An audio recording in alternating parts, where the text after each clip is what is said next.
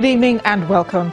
I am Amarachi Ubani. Tonight, President Muhammadu Buhari hosts British Prime Minister Theresa May in Abuja, gives assurance that the 2019 general elections will be free, fair and credible as both countries sign deal on security and economy.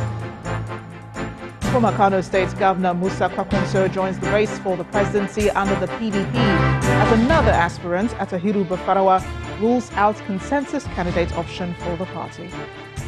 Brace for more flooding. The Nigeria Hydrological Services Agency issues red alerts to residents in some states, particularly in the south-south, southeast and north-central regions.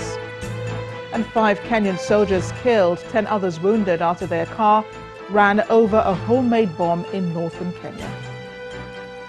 On business news tonight, Central Bank of Nigeria slams heavy fine on 4 banks for breaching forex regulation. Orders refund of $8.13 billion said to be illegally repatriated funds. And on sports news tonight, Nigeria's Enyimba qualify for the quarterfinals of the 2018 CAF Confederations Cup after beating Kara Brazzaville of Congo by a lone goal in the deciding group game. Hello there from Abuja. Court to rule on October the 8th in the case filed by the Benue State government questioning the powers of the EFCC to investigate its finances.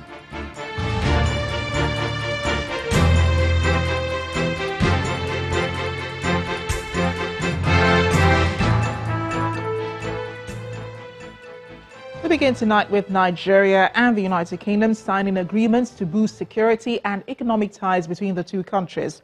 This is a fallout of the British Prime Minister Theresa May's visit to the country, where she held bilateral talks with President Muhammadu Buhari in Abuja. The visit, which is the second leg of the Prime Minister's tour of Africa, is coming as Britain works to seal new business deals ahead of its exit from the European Union next year. Our correspondent Ibrahim Adra reports. Prime Minister Theresa May arrives at the presidential villa with issues of trade and security uppermost on her mind. Here at the meeting room, she unfolds her mission. We're looking to work together to step up our work on shared security threats, be it threats from Boko Haram or human trafficking, a subject on which you and I have spoken previously. And of course also cooperate on tackling corruption and lifting people out of poverty. Her host Muhammadu Buhari is appreciative of the British government's support so far, but draws attention to a source of worry for his government. Trafficking of persons and problem of trafficking and climate change, the effect on climate change on Lake Chad. The two leaders supervised the signing of agreements in 2 key areas, as explained by Nigeria's Foreign Affairs Minister. There are 2 agreements that were signed today. The first one was a defense and security partnership between our 2 countries, signed by the respective national security advisors. And the second one was an economic development forum that's been set up. And I think that this clearly highlights the 2 priority areas in our relationship at the moment. Issues of corruption, trafficking in persons and the 2019 elections also featured prominently. A statement released by the president's spokesman quotes President Buhari as assuring that he is all out to ensure free, fair and credible elections. Expectedly, the British Prime Minister is accompanied on this visit by a large delegation of businessmen and women, a clear indication that the British leader has business on her mind. Nigerians, on the other hand, are excited and are anxious to find out the finer details of areas in which these 2 countries are willing to further expand the already existing business relationships between them. Nigerians are also hopeful that officials of government will pay particular attention to the fine lines of whatever business proposal is being put forward, with a view to ensuring that the Nigerian nation gets a fair deal. This is, of course, in spite of earlier assurance from the British High Commission here in Nigeria that whatever business deals that will be closed will be for the benefit of both countries. From the presidential villa here in Abuja, Ibrahim Adra, Channels Television News. Meanwhile, the United Kingdom is to partner Nigeria in the development of technology in the country. The UK Minister for Africa, Harriet Baldwin, who announced this in Abuja at a meeting between officials of both countries, says the UK will be investing in a £70 million tech program. Vice President Yemi Osinbajo, who led the Nigerian delegation, reaffirmed that government will support the development of technology in the country. Our correspondent Terry Kumi reports.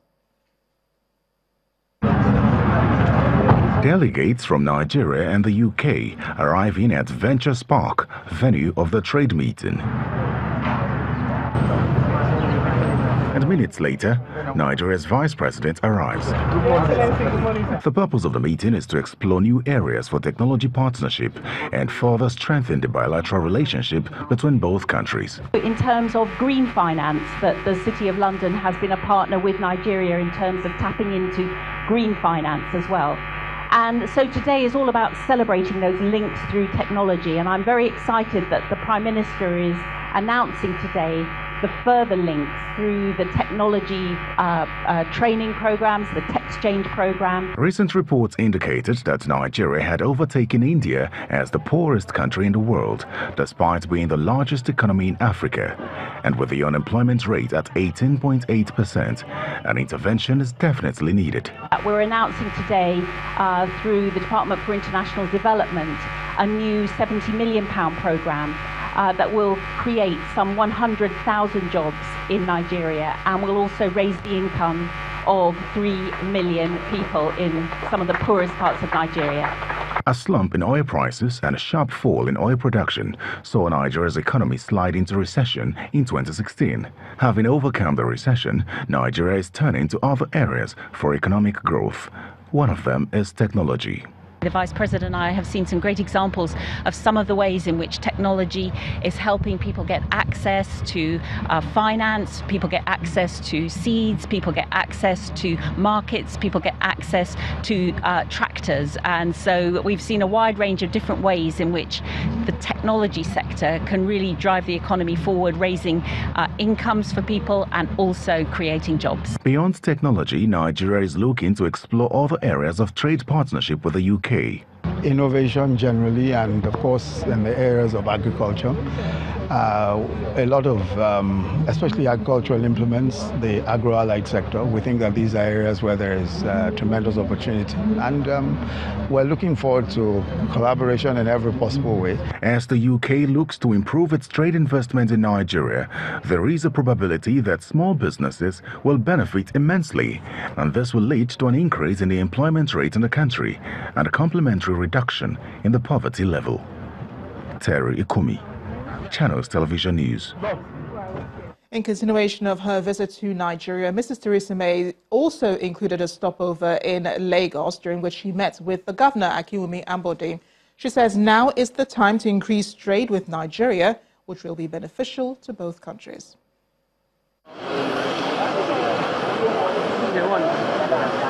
The Prime Minister began her whirlwind visit to Lagos with Governor Akinwumi Ambode, who welcomed her at the presidential wing of the Mirza Mohammed Airport.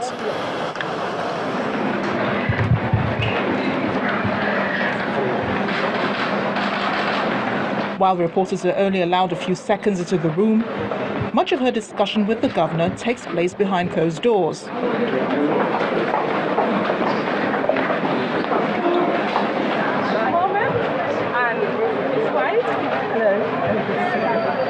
Her next stop is at the Salvation Army headquarters in Yaba, where a large crowd has gathered to welcome her. For the British Prime Minister to be with us today really does signal the strength of the partnership that we have and the commitment we have of addressing these issues that are facing our country of Nigeria. She meets community leaders and officials, grateful for the visit, before going on to meet again behind closed doors with victims of human trafficking and modern-day slavery.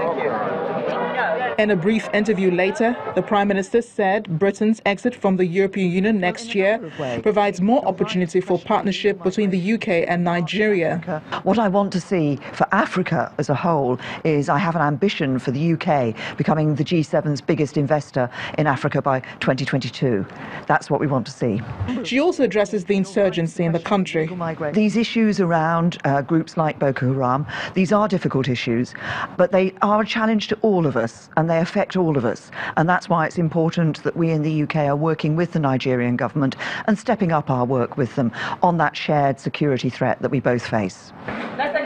The final leg of her visit is at the FMDQ OTC Securities Exchange, where she interacts with students learning the stock market and holds a brief chat with key figures in Nigeria's financial and economic sector, including the CBN Governor, Mr. Godwin Emefiele, and the Director General of the Nigeria Stock Exchange. Her visit comes to an end to continue her Africa tour in Kenya. The important part of this visit was more or less for us to discuss about how investments in Lagos can be improved upon by British investors. And you realize the fact that Lagos is the commercial capital of Nigeria, and a whole lot of British investments are actually domiciled in Lagos. Amarachi Ubani, Channels Television News. Still on bilateral ties, Nigeria's ambassador to Germany, Yusuf Tuga, has been speaking on the impending visit of the German Chancellor Angela Merkel, describing it as one that will impact positively on the nation's economy. Ambassador Tuga, who was speaking in Abuja, says Nigeria and Germany have strong bilateral trade agreements, which he hopes will translate into boosting activities in the small and medium sectors of the economy. I expect further strengthening of the relations, the good relations that we've been having between Germany and Nigeria. She's coming with a business delegation, so I expect to see more opportunities created, explored, cemented between German and Nigerian businesses, particularly the small to medium-sized businesses that are often concerned about risk when investing abroad. So we have a situation where Germany, the backbone of Germany's economy is the medium-sized family-owned businesses. They have a lot of them, they're very strong, very enterprising, and they're looking to go abroad, and it's also in the interest of the German government that they help them explore, go further afield. It is, of course, in our interest also that businesses invest in our economy, and at the same time that we grow our own small to medium-sized businesses. In part two, after the break, Ekiti State Governor-elect Kayode Fayemi files his defense before the State Election Petition Tribunal, hires 35 lawyers to handle the case. Please stay with us.